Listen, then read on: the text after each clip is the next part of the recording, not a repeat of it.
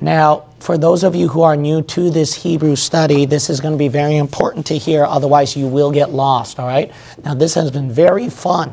Yeah. This has been very fun as long as you follow along and wrote notes and remember, all right? So it will be a big blessing if you can keep doing that. So make sure that you retain it, okay? Retain the information. Now, to remind you, the book of Hebrews, the background of the author is the Apostle Paul, and it's likely that he wrote it during his time in Arabia. So during that time, remember, the Jews were being ministered to, not the Gentiles yet. So the apostles' preaching and teaching is a Jewish teaching. This is the book of Hebrews. To the Jews, they're expecting the kingdom to happen any moment, the rapture and the tribulation to happen. So there is tribulation doctrine for Jews. That is what Paul is familiar with as he's writing to the Hebrews. But he's at the same time being introduced doctrine about the body of Christ to the Gentiles. That doctrine is Christian doctrine, church age doctrine, which we have today. So as he's receiving this, remember, he doesn't have a grasp of Christian body of Christ doctrine yet. So he's likely giving tribulation doctrine throughout this book. But within that writing, there's some Christian doctrine mingled in there. The reason why he's just being introduced to that. So he doesn't yet know the distinctions yet. He doesn't yet know the division about the Jews who are undergoing the tribulation. This will be after the church age, which is today what we're undergoing. He doesn't know that we've undergone 2,000 years under the times of the Gentiles, under the church age. He doesn't know that yet. God was still dealing with the Jews at that time, remember.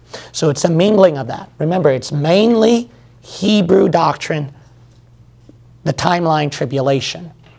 But there's some Christian doctrine mingled in there. So then, in these verses, our job is to find out which one is tribulation and which one will be Christian.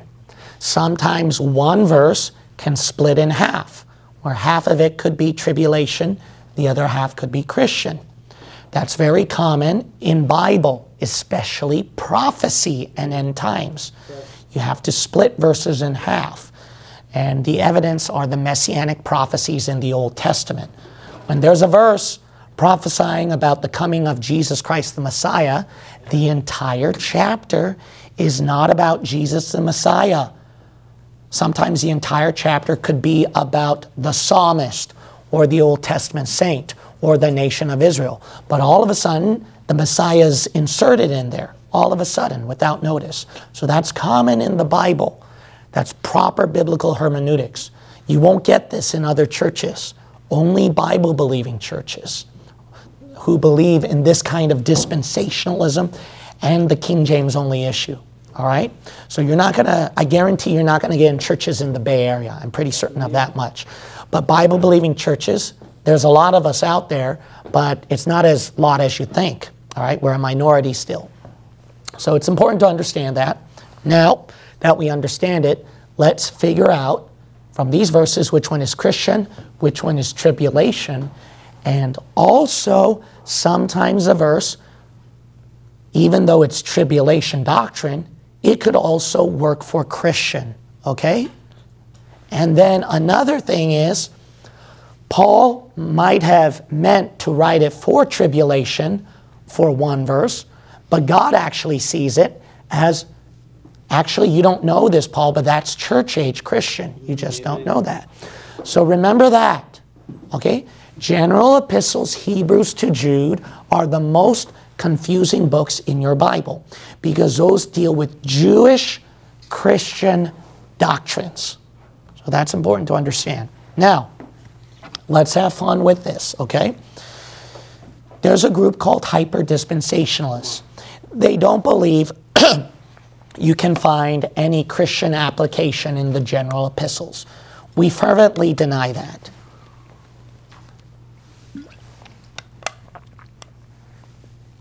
Hyper-dispensationalists think that everything is tribulation epistle.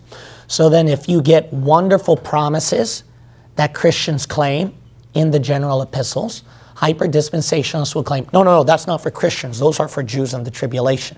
One infamous example is confessing sins under the blood of Christ. That's a daily practice for Christians we should do. But hyper-dispensationalists say, oh, no, that's not for Christians. Those are for Jews in the tribulation. Because that's found in the general epistle. And hyper-dispensationalists think that general epistles are only for Jews in the tribulation. That's not true. Bible-believing dispensationalists, not hyper-dispensationalists, believe you can find Christian and Jewish doctrines in the general epistles. People who are not dispensationalists or don't know much about dispensationalism, they will use general epistles and apply everything to Christians. And that's dangerous because there's so many verses about losing salvation, that works are combined with faith. Why is that? Because in the tribulation, you can't take the mark of the beast. You can't deny Christ. That's a lot of work involved over there. You have to work hard for your salvation, not follow the Antichrist system. So that's why you'll hear so many churches pull up verses from Hebrews to prove that Christians can lose their salvation or they weren't genuinely saved. Now we will come to these verses and prove them wrong. We're going to show you these are tribulation Jewish doctrines. At the same time, we will debunk hyper-dispensationalists where there are certain verses that are clearly more in line with Christian doctrine than tribulation. Now that's the background and layout. See that? That's a mouthful, right? All right. My advice is please start from Hebrews chapter 1 in our commentary. Then it'll be much easier. But for those of you, if this is new, this is a mouthful. So try to remember everything and follow as best as you can. Okay? Here we go. Now, Hebrews chapter 3. Hebrews chapter 2, excuse me. Hebrews chapter 2. We didn't finish this. So the last part is verse 17 through 18. Verse 17 through 18. Did I mention about Jesus Christ acting as high priest, interceding on the behalf for the tribulation saints? Did I mention that part or no? Do you recall? I don't think so. Okay, why don't I do that then, okay? So Hebrews chapter 2, verse 17 through 18. Wherefore in all things it behoved him to be made like unto his brethren, that he might be a merciful and faithful high priest in things pertaining to God, to make reconciliation for the sins of the people. For in that he himself has suffered being tempted, he is able to succor them that are tempted. Right. All right, I believe I did explain this, but I'll review it just in case, all right? So let me explain each and every word in these verses. All right, so as I explain, look at the verse. Just please look at the verse. See if my explanations match every word here, okay? So in other words, in verse 17 through 18, the idea is that's why in everything it was fitting. That's what behoved mean.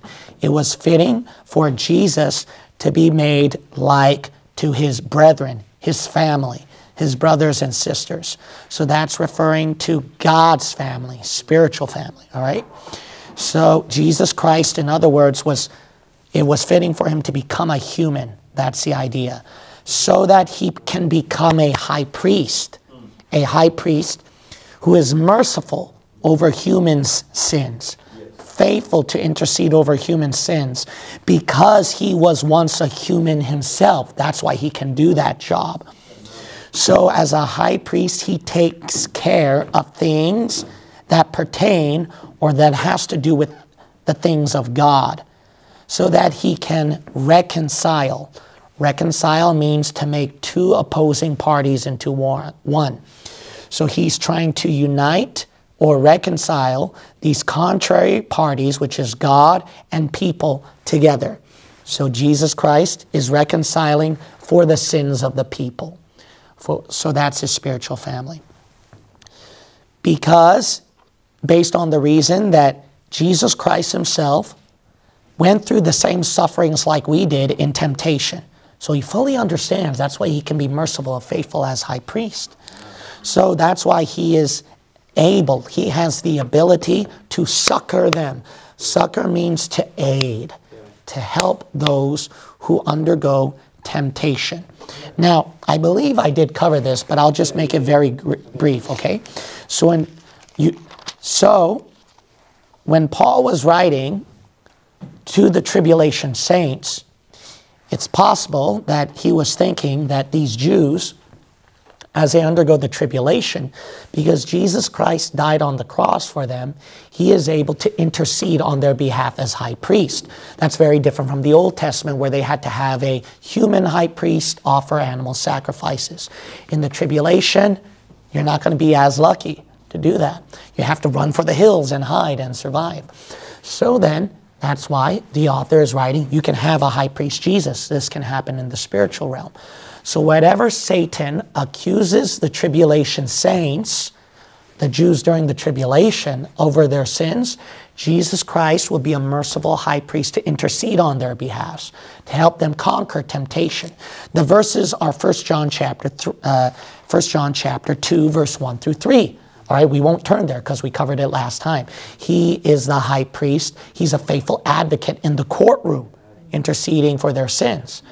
1 John is a general epistle, so that has tribulation application. Revelation chapter 12. Revelation is a book on the tribulation. Satan is known as the accuser of the brethren. So see, Satan's accusing those tribulation saints during the tribulation. Revelation chapter 3. Again, a book on the tribulation. God promised that to a local church, all right, so remember, church means called out assembly. So a local called out assembly during the tribulation, they can escape the hour of temptation as that tribulation is undergoing in the book of Revelation. See that? So Christ is succoring them throughout temptations. So those are the three verses that match it up. But when we honestly look at verse 17 through 18, if you and I were to look at that, we would, in our minds, we would obviously first think Christians, wouldn't we? Not tribulation Jews. So that's why verse 17 and 18 has better application to Pauline epistles, to Christian doctrine, rather than tribulation Jews. So remember, again, the author might be writing about Jews undergoing tribulation. He had that in mind historically, but doctrinally, God is seeing that as, no, whether you know it or not, that's for church age. That's the same thing, remember, with messianic prophecies. The psalmist, when he said, my God, why hast thou forsaken me?" Historically, he might be thinking about himself undergoing persecution and suffering, but God is seeing doctrinally that that is for the Messiah who gives out the same cry. Okay? So remember that. Now, anyways, this fits better with Christian doctrine. And all these verses, you want to remember this. Okay, you see all this box right here? From Hebrews 2, 11 through 18, we see more of Pauline epistle doctrine, not Hebrew tribulation doctrine. All right, we see more of that. It's possible it could apply to tribulation, and we've seen that, right? But we see more leaning toward Christian doctrine here. So the hyper-dispensationalists, if they say you cannot claim the promises of verse 11 through 18, you call them a liar, because in their Pauline epistles, which hyper-dispensationalists love, you show them in their Pauline epistles, it matches with the book of Hebrews. So we can claim those promises at Hebrews. So these green verses are Pauline epistles that you want to write down. All right? We already looked at them before. All right? So we're not going to look at them again. But this last one we didn't see. Okay? So the last one we're going to take a look at. And this is my favorite promise. So let's look at 1 Corinthians 10 and Philippians 4 and Romans 8. So two of them, verse 17 and 18. So Romans 8, 1 Corinthians 10 and Philippians 4. If you came here to learn the Bible, then you will get what you came here for, all right? So we will go through so many verses, all right? You will get what you came here for. So go to Philippians chapter 4. The other one is 1 Corinthians 10. And then the other one is Romans chapter 8. All right, so let's first of all look at Jesus Christ being a faithful high priest interceding for our behalf on our sins. So Romans chapter 8 and verse 34, Paul writes, "Who is he that condemneth? It is Christ that died, yea, rather, that is risen again, who is even at the right hand of God, who also maketh" what? Intercession for us. So see, he's interceding, he's reconciling, as he's interceding for the sins of the people. Remember Hebrews 1 and 2. It mentioned before about Christ sitting on the right hand of God. And he's being our priest. So that matches with the language of Romans 8. So we see Pauline here. We see Pauline. 1 Corinthians 10:13. So Jesus Christ, God, gave a promise that he will succor us throughout temptations. Amen. He understands what we went through because he went through it. That's why he won't give us a temptation greater than we can bear. He understands our limitations. He'll provide us a way to escape. 1 Corinthians 10:13, "There has no temptation taken you, but such as is common to man. But God is faithful." That matches with Hebrews, right? Faithful, merciful high priest, right? "Who will not suffer you to be tempted above that ye are able." Remember, Christ suffered the same temptations we went through. So he's going to make sure that he doesn't suffer us to go through something beyond our capacity. "But will with the temptation also make a way to escape that ye may be able to bear it." All right, Philippians 4. Philippians 4. Now this is cool. Verse 19. "But my God," verse 19, "but my God shall supply all your need according to his riches and glory by Christ Jesus." Now you might ask me, now Pastor, how does that match with Hebrews about Jesus Christ helping us with temptation? Oh, friend, you forgot. Hebrews 2:18, "Succor them that are tempted." What does succor mean? Aid, provide during their time of need. So during your hour of need and temptation, this is something to shout about, man. During your hour of need of temptation, God gave a promise that he'll supply all your needs. Amen. That's not just the needs that you pray for that God will provide for you. No, this is including your temptations. So during your temptation, he's going to provide your need according to his riches, richly. He's going to richly provide the need. He will succor. He will aid you. That way you can get out of temptation. Now that's a wonderful promise. Bible-believing Christians can claim Hebrews 2:18 for themselves. And if a hyper-dispensationalist says, no, that's not for you, that's for Jews in the tribulation, then you can ignore them. They sap away the precious promises of God for you Christians. So totally ignore them, all right? They're heresies. All right, go to Hebrews 3. Hebrews chapter 3. Verse 1. "Wherefore, holy brethren, partakers of the heavenly calling, consider the..." so then, the author writes, that's why, brethren, you're holy. So he calls them holy. Yes. Why are they holy?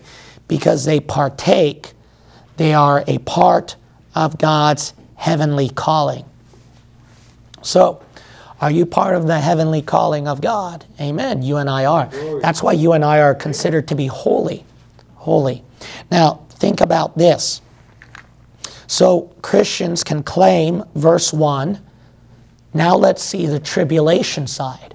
If the author is writing to tribulation Jews, why are they considered holy? They're considered holy as partakers of the heavenly calling because they keep enduring, because they keep working for their salvation. The verse that would show this partaker of the heavenly calling is if we look at verse 14. For we are made partakers of Christ if we hold the beginning of our confidence steadfast unto the end. You see that? That endurance. How many cults have told Christians you got to endure to the end to be saved? That's heresy. Christians do not endure to the end. Jesus Christ did all the work for us. He did the end work for us. We're saved by faith. So, who endures to the end? What is known as end times? See, tribulation. That wording end is tribulation. So obviously, Jews in the tribulation have to endure all the way to the end because they have to resist the Antichrist. They have to resist the mark, resist persecution, starvation.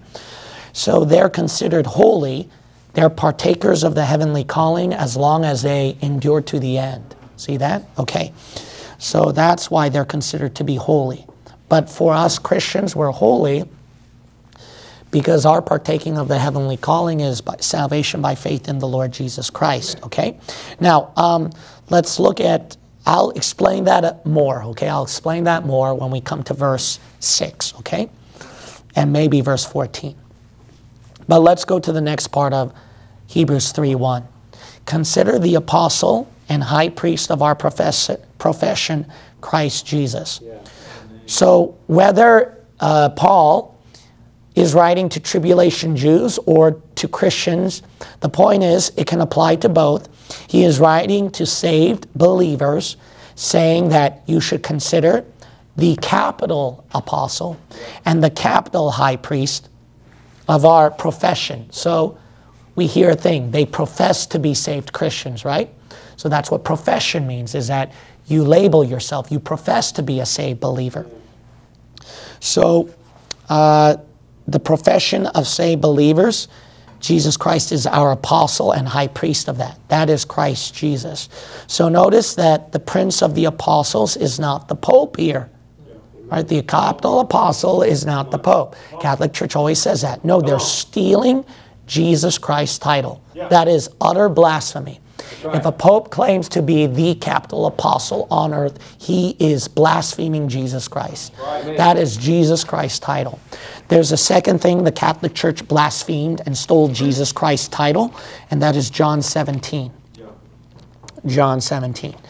The second title that they stole from Jesus, from God Himself, is Holy Father. Holy Father should never be given, absolutely never given to a priest or a pope who are godless sinners themselves. Godless sinners themselves. So go to John 17, verse 11.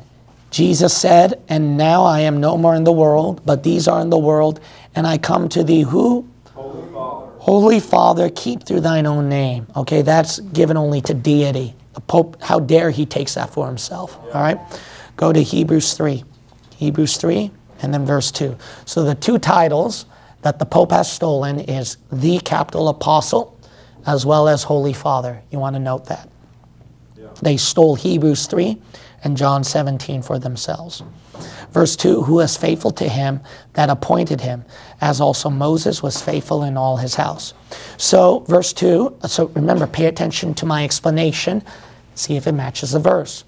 So Jesus Christ was faithful to God the Father, who appointed him as the high priest, who appointed him as the one, as a leader over the household, just like God did with Moses. And he appointed Moses as leader, and Moses, like Jesus, was faithful in all of his house. So out of everybody in his home, Moses was the one that was faithful. Now, the house that's referring to here is household, not a building, okay? Now, what you're going to, let's see right here. You're going to see right here that Hebrews chapter 3, the author is going to compare the superiority of Christ to Moses, all right? How Jesus Christ is superior to Moses. From what we saw at, remember, Hebrews 2 and 3, is Jesus Christ's superiority over angels, all right? So we saw Jesus Christ's superiority over angels at Hebrews 1 through 2. Now the author is going down to Jesus Christ's superiority over Moses. So in his so angels, the superiority of Christ is over the angels, and now we come to Moses. In Moses, you want to keep in mind that the author is going to talk a lot about the house here. And he's going to compare Moses' house and Jesus' house. And obviously we know Jesus is superior to Moses by house. The house right here is going to have two definitions you want to write down. If you don't write this down, if you don't keep this in mind, you're going to be confused, all right? When we get to Hebrews 3, it's going to get deep, okay? So that's why follow along with me. So the house here is two definitions. It's going to be a household. That's what you're going to notice most of the time. But you're going to notice it is a literal place, okay? So building is not really the accurate answer. I'm going to say place. Place is better, okay? Or home. I think home is better, all right? So a home. It's a place or a home. So it's a household and a home. You're going to see that over and over again in Hebrews 3 and as we get to Hebrews 4. That was in the author's mind. You're going to see that, okay? So for Moses' house, it's pretty obvious. It's referring to the whole Jews there, his nation, his people. So Moses was faithful in all of Israel. That's the idea. Over the people of Israel. And then Jesus, you're going to find out he was faithful above all of God's children. That's what it means by his house here. Now, we're going to look at two verses, Acts 16 and Hebrews 11. Acts 16 and Hebrews 11. These two passages point out that house is referring to household. It doesn't have to necessarily be a home all the time or a building. It's going to be a household. Go to Hebrews 11 and Acts chapter 16. Hebrews 11 and Acts chapter 16. So let's start off with Acts chapter 16 and then verse 31, Acts chapter 16. And then we'll look at verse 31. The Bible says, believe on the Lord Jesus Christ, and thou shalt be saved, and thy what? House. So this is referring to household, obviously. It's not referring to you'll be saved and your building. No, that's obvious. It's referring to his family, to the household. Okay, it looks like I was wrong. It wasn't Hebrews 11. I thought it would be Hebrews 11. Excuse me? Okay, thank you. Hebrews chapter 11. Yes, you're right. Thank you. All right, then. Hebrews chapter 11, verse 7. All right. The Bible says, by faith Noah, being warned of God of things not seen as yet, moved with fear, prepared an ark to the saving of his what? House. Now, obviously, Noah built an ark to save his family, his household, not his building, all right? I don't think he moved the building inside the ark, okay? All right, let's go back to Hebrews 3. Hebrews 3. All right, so understanding that it's going to be household, but you can see a home, a building. You're going to see that a little later on, all right? So let's look at Hebrews 3, verse 3. For this man, that's referring to Jesus, was counted worthy of more glory than Moses. So Jesus is counted. He is seen, accounted as more worthy and having, he is deserving of more glory and praise than Moses himself. Why? Inasmuch as he who hath builded the house hath more honor than the house. Inasmuch, meaning that based on the reason why, so inasmuch, if you space that out, it would mean in as much. So that's what it means. In as much as the one who's a builder of homes is obviously the one who should receive more honor than the home or the household itself, because they're the provider. That's the idea. They're the builder of it. Verse 4, for every house is builded by some man. Because every house, so we see right here, it's a building. Okay, it's a place. It's not a household. Is builded by somebody. Okay, that's the idea. But he that built all things is God. However, God is superior than humans because God built everything. not just a house, not just a location. Now, this is one of the best verses next to Hebrews 1. Now, notice this is written to Hebrews, right? If Paul was writing to Hebrews, he'd like to prove Jesus is God to them. We saw that at Hebrews 1, but the next best verse is Hebrews 3. So I think in the Jehovah's Witness Bible, you can use this on them too. But think about this. Who's the one who builds a house at Hebrews 3:3? That's Jesus, isn't it? Okay. Who's the one that's the builder at Hebrews 3:4? God. So Jesus is God. How about that? That's one of the next best verses you want to mark down. All right? So it proves right here Jesus has to be God. All right, verse 5. And Moses verily, let's see right here. We see that the builder is Jesus Christ. That's why he's superior in his house above Moses. You'll notice that, all right? Greater than, okay? You'll notice that in this whiteboard here. Now, verse 5, and Moses verily was faithful in all his house. Meaning, Moses was certainly the faithful person in all his household, his people, Israel, as a servant for a testimony of those things which were to be spoken after. So he served the people as a good servant. And he became a good testimony of what? Where people or things would be spoken about him after his life. And that is very true. We see that with Jesus Christ, right? Constantly. So we'll look at John 5. Jesus Christ, who is superior to Moses, used Moses' testimony for his backup. So Moses became a testimony to Jesus as well. We're going to look at John chapter 5. And then verse 46. 46, John 5:46.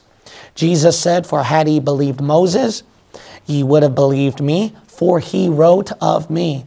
But if he believe not his writings, how shall he believe my words? Okay, so Moses became a testimony for Jesus. All right, go to Hebrews 3. Yeah, ain't that something? That's good, yeah. Amen.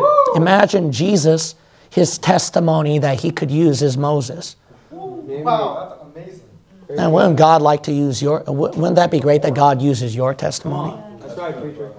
That's a sermon right there. I could make that the rest of our Hebrews class. I'll make a sermon about God using your testimony. That's something. Amen. All right, verse 6. But Christ as a son over his own house, whose house are we? So notice right here that the author says but. So he's contrasting Moses' faithfulness. That Jesus Christ is better than Moses' faithfulness. So Jesus Christ is a son over his own household, his family. Because remember, God is the Father, all right? We got the Father and then God the Son. So Jesus Christ is considered to be the son in the family, in the household. And we can be a part of the family of God as well, God's children, okay? If we hold fast the confidence and the rejoicing of the hope firm unto the end. So, cults use this verse to prove that Christians must endure to the end. Notice right here it says, we can be a part of God's family based on if we hold on to it, hold fast. We don't lose it. What does that mean, you don't lose it? That means you can lose it then. A lot of Christians try to get around Hebrews 3:6, that this is not talking about losing salvation. No, hold fast means that you can lose it. So that's why you have to hold on to it, because it can be lost. So you can lose the salvation. The confidence and the rejoicing of the hope.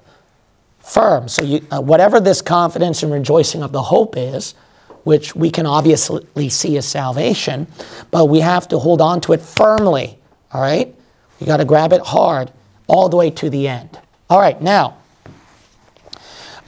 This confidence and the rejoicing of the hope, we're going to look at 2 Corinthians chapter 5. 2 Corinthians chapter 5.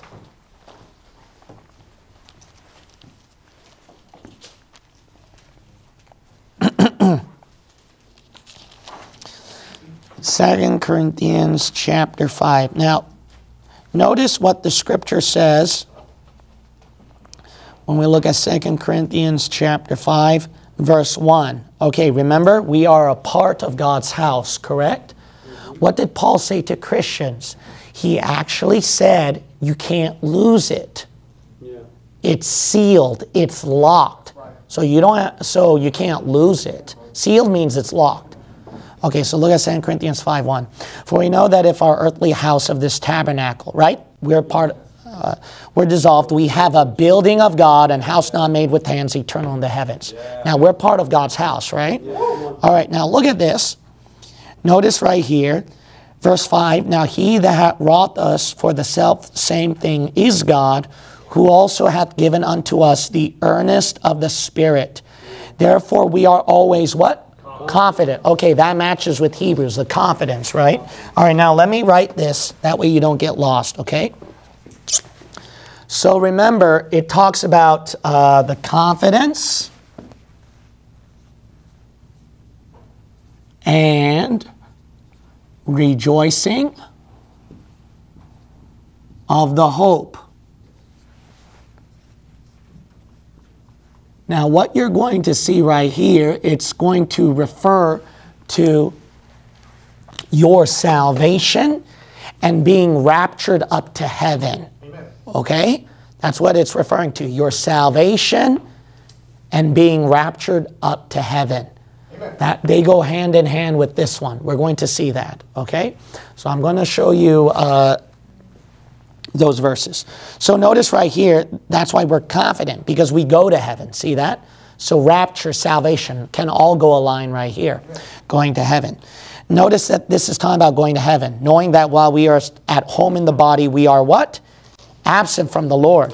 Verse 8, we are confident. There's your confidence. I say and willing rather to be absent from the body and to be present with the what? Lord. So that's referring going to heaven. All right, so that's what the confidence is referring to. So that's our house, that's our building. Based on what? Verse 5 said, earnest of the Spirit, right? Amen. That's based on the earnest of the Spirit. Remember that, because go to Ephesians 1. Amen. Ephesians 1:13. Ephesians 1:13. Some of you are Bible believers, so you already know the verse. Some of you can guess the verse. Ephesians 1:13. 1:13. Now, did you do this? Verse 13. Notice there's no enduring, holding fast, no working. It's just believing on Christ. Faith. Ephesians 1:13. In whom ye also trusted after that ye heard the word of truth, the gospel of your salvation, in whom also after that ye believed. Did you do that? Notice right here, ye were what? Sealed. So that means you can't lose it if it's sealed. Yes. All right, it's locked. So you don't have to, I got a hold. No, God sealed it. Amen. Based on what? Verse 4, ye were sealed with that Holy Spirit of promise, which is the what? Yes. Earnest. Yeah. See that? So if you are part of the house of God, you have the earnest of the Spirit, correct? Mm-hmm. How do you get the earnest of the Spirit? Simply believing. Yeah. No holding fast. Right. If you have the earnest of the Spirit, you are automatically sealed. Right. Well, what if I sin? What if I sin? You can't lose it, because look at, keep your hand here at Ephesians 1. Go to Ephesians 4:30. Right. Ephesians 4:30. You can sin all you want, but you're still sealed. That's right. You can't lose it. So this is very different from Hebrews. Ephesians 4:30. And grieve not the Holy Spirit of God. See that? So you're grieving God with your sins. Yep. The next part reads, whereby ye are what? Sealed unto the day of redemption. See, you're sealed all the way to when? It says the day of redemption. Sealed. Ephesians 1:14, go back there. Yeah. You're sealed up to when? which is the earnest of our inheritance until the what? Redemption of the purchased possession. What is this redemption that you're sealed all the way to? That is the rapture. So from now to the rapture, you're sealed all the way. No worry about, I got to hold on to it because I could lose it. No, you're sealed. Go to Romans 8. Romans 8. Now, you'll notice that the churches, they don't teach you this thing. Why isn't dispensationalism taught? See, they don't teach this.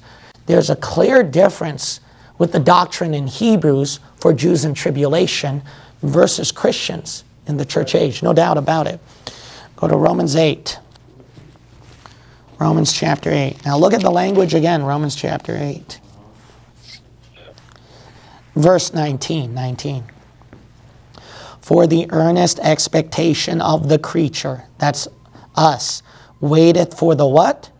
Manifestations of the sons of God. Oh, we want to be transformed, right? So that's when are we transformed? That's the rapture, obviously. Our body will be transformed. Notice that the redemption and the transformation of the body is mentioned at verse 23. And not only they, but ourselves also, which have the first fruits of the Spirit. Remember, we have the earnest of the Spirit. We have the Spirit sealed within us. This is all about the rapture. Keep reading. Even we ourselves groan within ourselves, waiting for the adoption, to wit, the what? Redemption of our body. This is not just your soul salvation. This is your body being transformed to be the Son of God when you go to heaven. That's no doubt the rapture. So it's the redemption of the body. So when the Bible says Spirit seals you to the day of redemption, that's the rapture. Romans 8 says you receive the Spirit in you, matching the earnest of the Spirit, matching the sealing of the Spirit, and it says that you will get the redemption of the body, the rapture. Now notice that the hope, the rejoicing of the hope, is the rapture. Because look at verse 20. Verse 20. Hope is mentioned here. For the creature was made subject to vanity, not willingly, but by reason of him who has subjected the same in what? Hope. That's why we call the rapture the blessed hope. Yes. That's why you hear Christians calling the rapture the blessed hope. Notice verse 24. For we are saved by what? Hope. See, the whole context is a rapture here. So that's why the confidence of going to heaven up to getting raptured in heaven, based on the hope. Confidence and rejoicing of the hope. That term has to do with going to heaven. And how you go to heaven is two things. You're saved and you get raptured. See that? Yeah. So that's why these two things, salvation and rapture, go hand in hand with confidence and rejoicing of the hope. Because the whole bottom point of the author is going to heaven. That's the idea. Going to heaven. Now another one is 2 Thessalonians 2. 2 Thessalonians chapter 2. One Thessalonians 2. 1 Thessalonians 2:19. 1 Thessalonians 2, verse 19. Notice the rejoicing of the hope that has to do with Christ's coming. The coming of Christ, the rapture. 1 Thessalonians 2:19. For what is our what? Hope. Oh, hope is mentioned. Or joy, or crown of what? Rejoicing. Are not even ye in the presence of our Lord Jesus Christ, what? At his coming. See that? There's no doubt. That matches with the author of Hebrews right here, the label. There's no doubt. Yeah. From scripture to scripture, this is what he's talking about. Going to heaven. Yeah. Going to heaven. Which is referring to salvation, and when you die you go to heaven, or you get raptured and you go to heaven. That's the whole bottom line. Confidence and rejoicing of the hope has to do with going to heaven. So when we go back to Hebrews 3, notice right here that you have to, in Hebrews 3:6, you have to hold fast, see, that entrance into heaven. Because we're talking about Jesus' house, right? All right, we're following so far? Yeah. So the author is talking about God's children can enter Jesus' house, which is his family, but also his what? Home. So it means the children of God going to heaven. So to do that, they have to hold that fast. But notice us Christians, we don't have that. All right, we're sealed. All right, we're already sealed. But then right here, they have to hold fast. Why? They say that verse 6 is not talking about losing salvation. That's ridiculous. What does hold fast mean? It means you can lose something. That's what holding fast is. If you tell someone by common sense, hold that thing tight, the intention was don't drop it. Don't lose it. Okay? So the author is warning about losing or dropping salvation. That matches with Matthew 24. So go to Matthew 24. Notice you have to endure to the end. Notice the wording of Matthew 24. It matches with Hebrews 3:6. It matches with that wording. Hold fast to the end. Notice Matthew 24:13. Endure to the end. See that? That wording's tribulation. That ain't Christian. Matthew 24:13. But he that endure unto the what? End. The same shall be saved. That's not Christian. This is tribulation. You want evidence? The evidence is verse, let's see right here, 29. Immediately after the what? Tribulation. That's tribulation. Look at verse 21. 21. For then shall be great what? Tribulation. See, that's referring to the tribulation time period. They have to endure to the end because it's all chaos. It's all Antichrist, 666. So they have to hold on to their salvation. That entrance to go to heaven, they have to hold it fast. They have to hold it fast. Why? Because their hand can get that 666. So they got to hold to their salvation rather than getting the mark. See, this is making sense here. All right, go back to Hebrews. Now, who told you Bible study is boring, huh? All right. Go to Hebrews 3. Hebrews 3. All right, so what we see right here then is that from starting at verse 6, this is tribulation Jew. This is not Christian then. See that? So the context, and from what we see, is going to be tribulation Jew. Look at verse 7. Wherefore, as the Holy Ghost saith, today, if ye will hear his voice, harden not your hearts as in the provocation in the day of temptation in the wilderness. Meaning, the author is saying that's why the Holy Ghost said, today, if you will hear his voice, don't harden your hearts. All right? Don't be stubborn. As in the, what? That time where the Jews provoked God during their time of temptation, their trial, wandering in the wilderness. So we can guess right here that this is easily referring to the 40 years of wandering in the wilderness. Now here is where the fun begins. What we talked about was not the fun part. This is the fun part. And we're not going to cover everything tonight, which means you have to come next Wednesday, okay? So, which means all of you have to come next Wednesday if you want the fun part. All right. Now, right more or left or what? Right? Rob. Oh, sorry. Yeah, right. Right. Good? More? Yeah, that's good. All right, right here? Yeah. Okay, then. All right, terms you need to know. You need to remember these terms or you're going to get lost in Hebrews 3 and 4. Okay, this is very important. It took me a while to understand the context of the author. All right, so today, right? That's what the author said.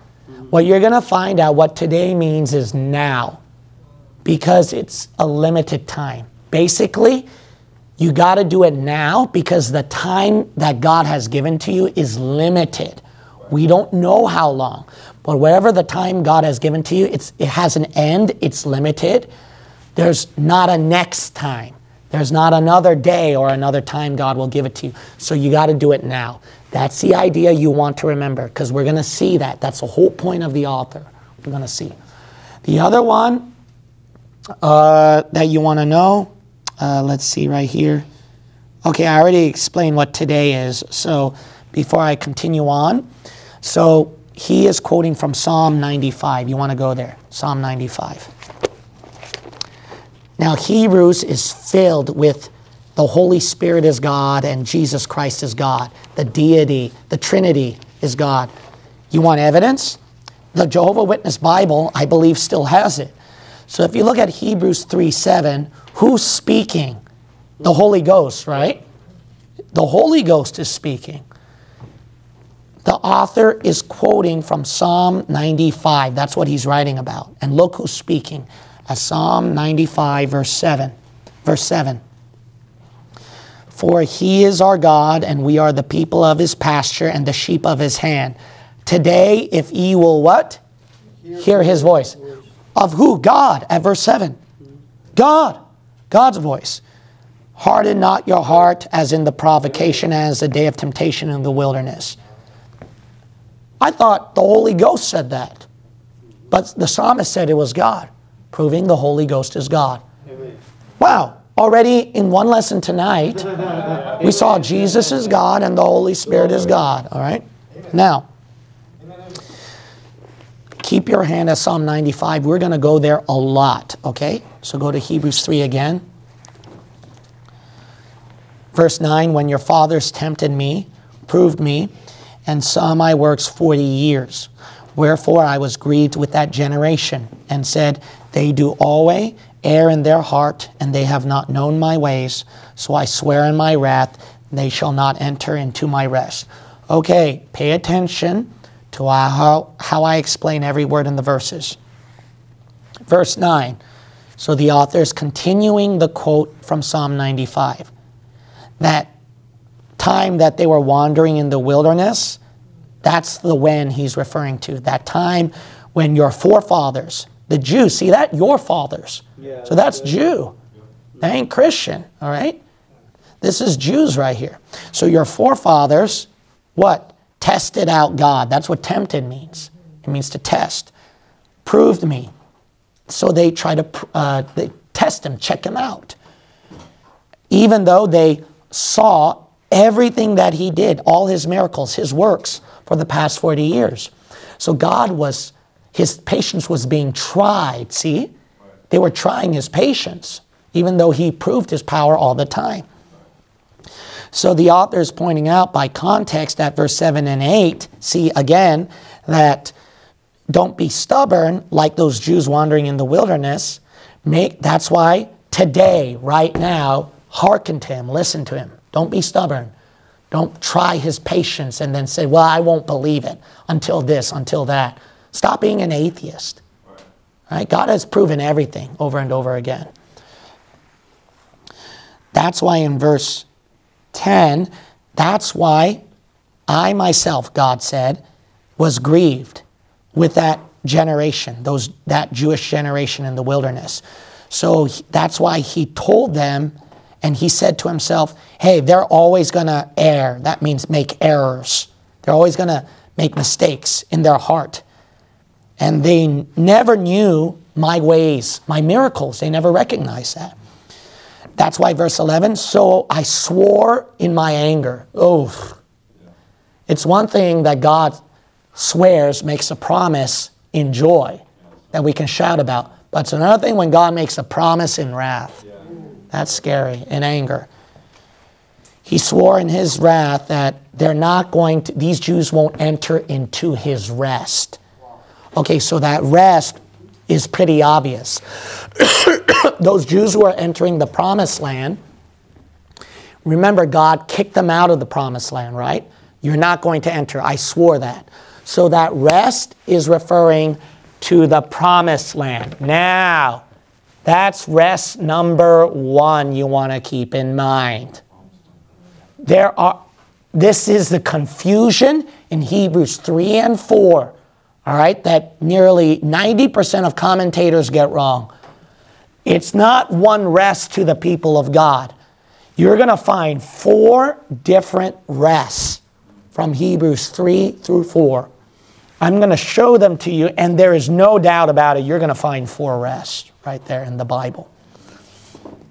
So, we can agree that the rest here is referring to the promised land. That's pretty obvious, all right? For those Jews there, God swore you're not going to enter into there. Now, when we go back to Hebrews 3 again, notice right here, Verse 12, take heed, brethren, lest there be in any of you an evil heart of unbelief in departing from the living God. But exhort one another daily while it is called today, lest any of you be hardened through the deceitfulness of sin. All right, so meaning then, the author is saying, that's why, listen up, brethren, my family, my fellow Jews, because what's going to happen, unless there's going to be one of you people who's going to have an evil heart of not believing. See, denying God's miracles, testing, trying him out. And you're going to depart from the living God. You're going to get away from him. Okay, I hope you're looking at the verses while I'm explaining so you can see if it matches, okay? So keep that in mind. So the author's saying that's why you have to every day, at verse 13, every day, encourage each other, uplift each other, support each other. Right. While God still calls it today. Meaning that while you still have that time, that limited time God gives to you, that now moment, while God calls it that, because your time's going to run out, you better keep it up. Okay, you got to exhort one another, encourage each other. Because otherwise, verse 13, again, otherwise, if you don't, one of you is going to become hardened. You're going to be stubborn in your hearts because sin will trick you. It will deceive you. That's why you have to keep uplifting each other up. You have to keep yourself in check. Verse 14, for we are made partakers of Christ if we hold the beginning of our confidence steadfast unto the end. Meaning, that's why, by context, you have to keep yourselves in check because we are made partakers of Christ. We partake, we are a part of Christ's family, his home, salvation, if we constantly hold on to it, endure from the beginning of our confidence, so from the beginning of our salvation, our entrance to heaven, steadfast. That means holding on to it. It's locked, holding fast. If you hold on to it firmly all the way to the end. Yeah. All right, that's why the author is saying here to the Jewish people, that's why keep yourselves in check. Because that day is going to run out. So don't think that you'll get a next time. Verse 15, while it is said today, if ye will hear his voice, harden not your hearts as in the provocation. So, while God or the scriptures keep saying, so in other words, it keeps it open, today if ye will hear his voice. So while God gives the call, while God's call, the scriptures call it is still open. All right? That if you will hear me out, if you will hear out God right now, all right, during this limited time that you have. See, that's the reason why I wrote all this. That way you can follow along. Okay, you can know what the author's talking about. That's why while you keep hearing his voice, you know, while God's calling opens up that limited time for you, don't harden your hearts. Don't become stubborn. Right. Just like what? Just as in the provocation. Just like that time that the Jews provoked the Lord back in the wilderness. Yeah. And that's the context of verse 16. For some, when they had heard, did provoke. So that's referring to those Jews who provoked the Lord. All right, unfortunately, I have to end it here. I wasn't able to get onto it, okay? But if you come next Wednesday, I promise you this is going to be a lot of fun, all right? Yeah. So I'm going to cover this, the 4 rests, and then you're going to keep these in mind. Okay, it's too bad, rats. I wanted to go to chapter 4, verse 2. 4, verse 2 would have been fun. All right, let's close with the word of prayer. Father God, I pray that tonight's teaching has been eye-opening, a blessing to your people. Help them understand each and every word from that book, and then open our eyes more to proper doctrine as we live in a day and age where so many people mess up their doctrines, foul up their doctrines, Heavenly Father, and then they teach wrong stuff to Christians nowadays. Dismiss us now with your blessing. Help us to get home safely. In Jesus' name we pray. Amen.